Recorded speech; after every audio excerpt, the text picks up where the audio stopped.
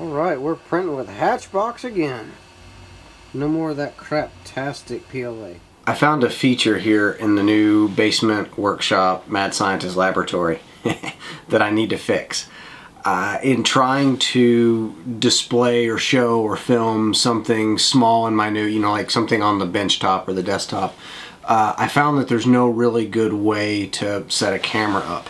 And so if I try to set a camera up here looking down, it's in my way, and I tried putting a tripod in with a boom over it, and it's in the way of like the light here.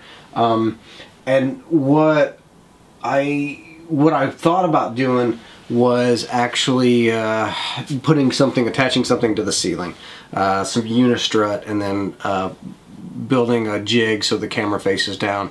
But I slept on that, and what I decided to do instead was, instead of going old school and building a jig and structure and all that, I'm just gonna engineer the solution. I have a 3D printer, I have a set of calipers, I can fix this.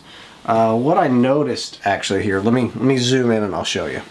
So my monitor stand here on the desk that holds my dual monitors, it had this cap in the top of it that I popped out, and the metal cylinder, the tube, goes all the way down. And it gave me a bright idea that I would pull out my Mitutoyos and do some measurements, and then open up the computer and do some design work. You see here, and I decided to print something out. So this is what came of that. I went ahead and it's not completely round.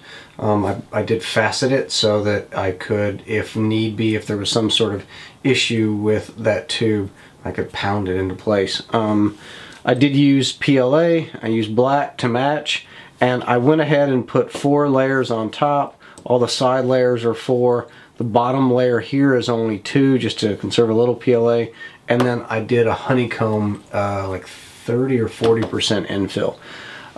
What I then did was I have this small mic and camera stand that I picked up for, I think I paid like $6 for it. And it's got a thing where, you know, you can screw it onto the side of a bench and put it in, but my bench depth is, it's solid beech, and it's like 3 1/4, 3 3/8 inch. So it didn't work out. But this, it's nice and snug, and it fits right in there. And then let me show you how it fits in and kind of what my thought is.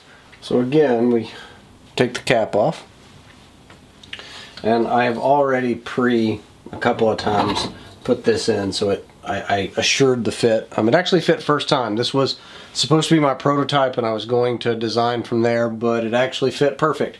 Just a little bit of persuasion with a mallet, and that's all it took. Now, as you see, I can move it this way. I've got a GoPro installed on it now. I was doing some filming earlier, but this way you can move it. It goes up, it goes down, and it is nice and still. And then what you can do is you can work under it and show the bits and pieces. I think it's a nice, elegant solution. And then when you don't want it, when you want it out of the way, of course, it goes right there. Or I can put it all the way up here, and it's completely out of the way, and leave the camera on it. So, really simple solution for a filming issue, and all made possible by a little bit of measurement and an awesome 3D printer. All right. So I did something sort of similar for my microphone, because what I was finding is, as I was doing things, if I wanted to be able to bring my mic in, I was having to set it up on the side and bring it over, and that was kind of a pain in the butt. So what I did, and I'll show you the steps on how I did it, what the print looks like, what the design looks like. But what I ended up doing was taking and printing out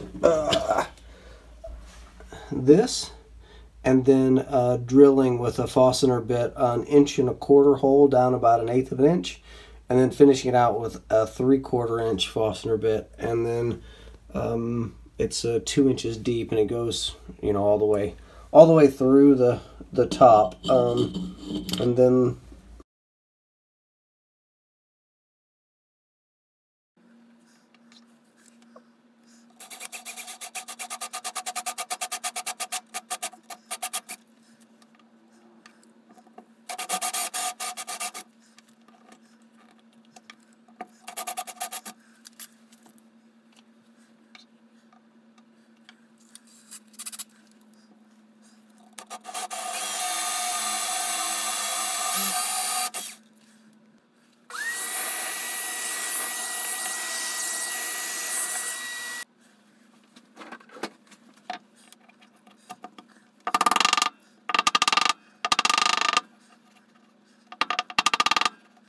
do the same thing. The mic stand sits in there, and it's raised just a little bit above the surface so that any rubbing that happens on this piece of plastic as like a bearing surface instead of the wood.